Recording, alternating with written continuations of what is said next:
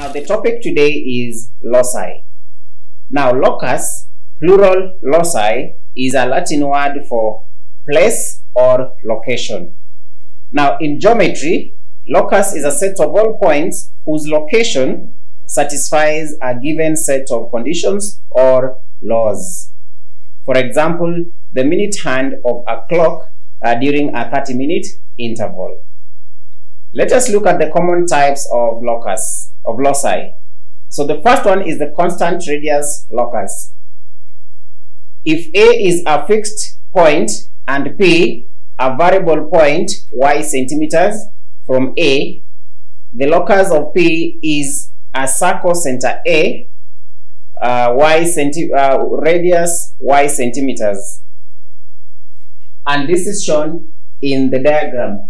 We have a circle center A and radius y centimeters. So the circumference there is the locus of the point P.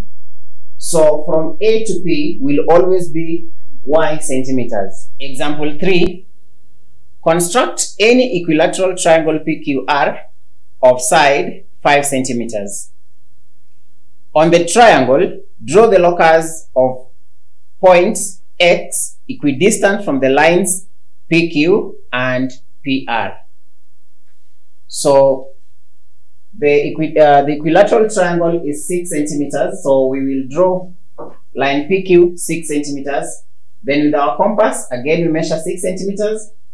Make an arc on the upper side. We can also do the lower side, there's no problem.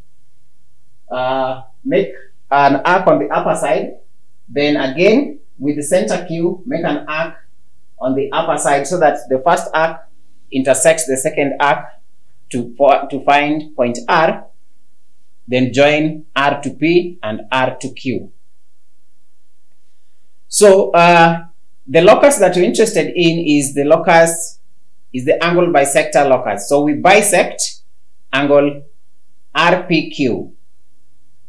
We bisect angle RPQ and label that bisector as X.